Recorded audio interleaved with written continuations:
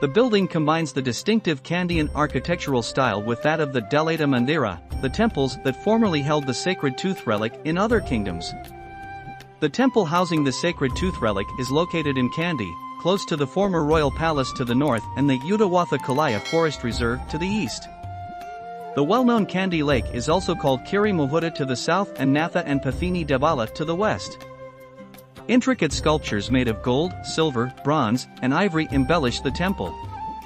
The sacred tooth relic of Gautama Buddha was finally found in the holy city of Kandy. During the reign of King Kirti Sri Meghavarna, Princess Himamala and Prince Dandit transported the sacred relic from the ancient Indian city of Kalinga to Sri Lanka, Kitsarimaban 301-328. Whatever the location of the capital, it became a symbol of Sri Lankan rulers and was preserved with great care in an unique shrine constructed within the walls of the palace. Ancient capitals include